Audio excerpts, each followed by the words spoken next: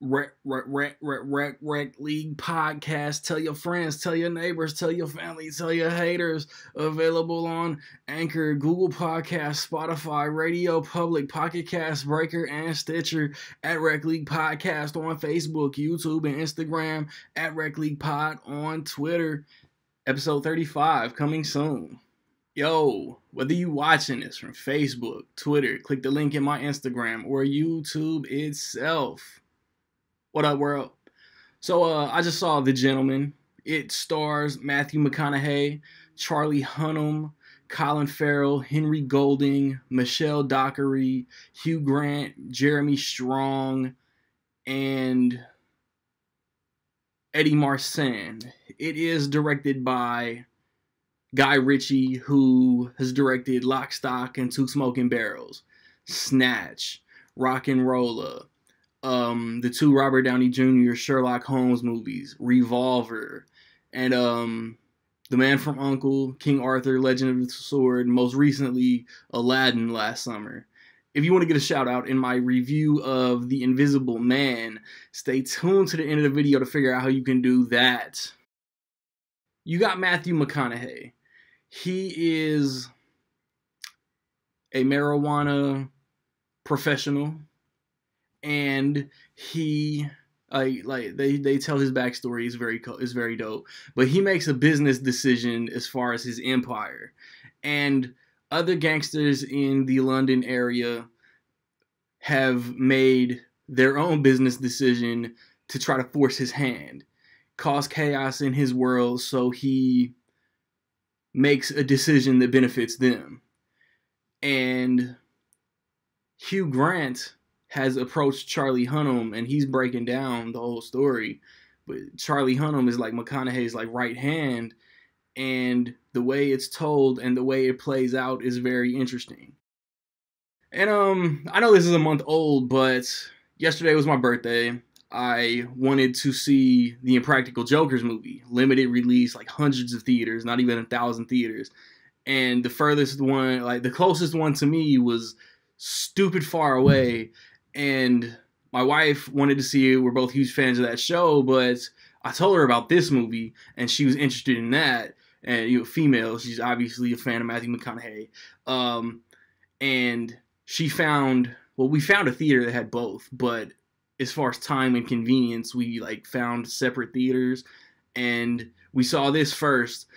And I still wanted to review it, man. Like I said, I know it's been out a month. I still wanted to see it. I still wanted to review it, because like I did Guy Ritchie. I dug this cast. This was my second most anticipated movie of January, and I enjoyed it. It's like I'm not gonna front. Like it starts off real slow. Like you have to let yourself like get used to the environment, especially Hugh Grant. Like Hugh Grant comes in like real goofy and real kind of animated. And then once the story picks up, like it's like a snowball. Like the snowball's small and it rolls downhill and it gets bigger and bigger and bigger and bigger and bigger. That's how my liking of the movie went. Like I thought it was fine when it started. I really liked it by the end.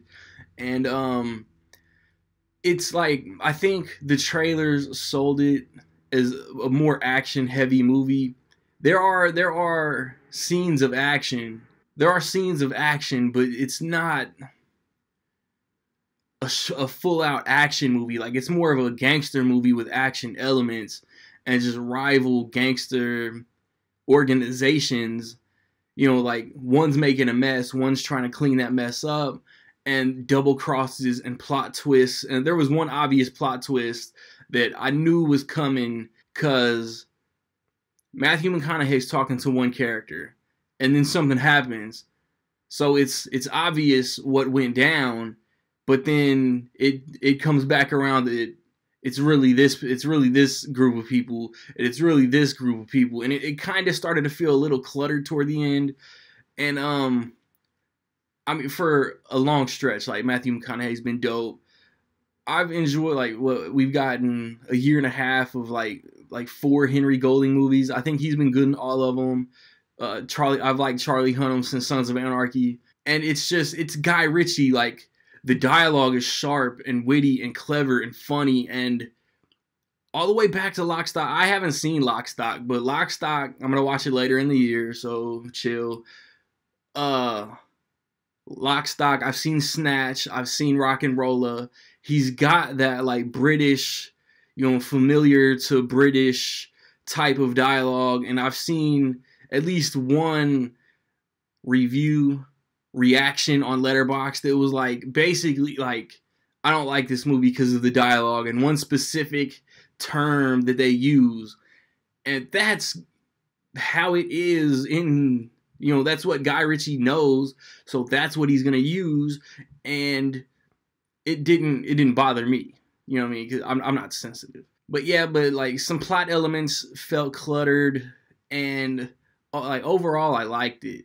There was something that Hugh Grant did toward the end that I wasn't really a big fan of, and then it was like Guy Ritchie like showing love to himself in that aspect, in that scene. And that was, I don't know, that was trying to like get a little meta, breaking the fourth wall and all that. And I don't know, I thought that was a little bit of a reach. But yeah, like overall, like I'm glad I got to see this. I liked it for what it was. And again, like I just said a couple minutes ago, like I'm gonna right the wrong and see the Guy Ritchie movies I haven't seen later on in the year, because I haven't seen Lock, Stock, I haven't seen Revolver, and I think that's it. But I want to rewatch all this other stuff too. I want to be fresh on Snatch and the Sherlock Holmes movies and The Man from U.N.C.L.E.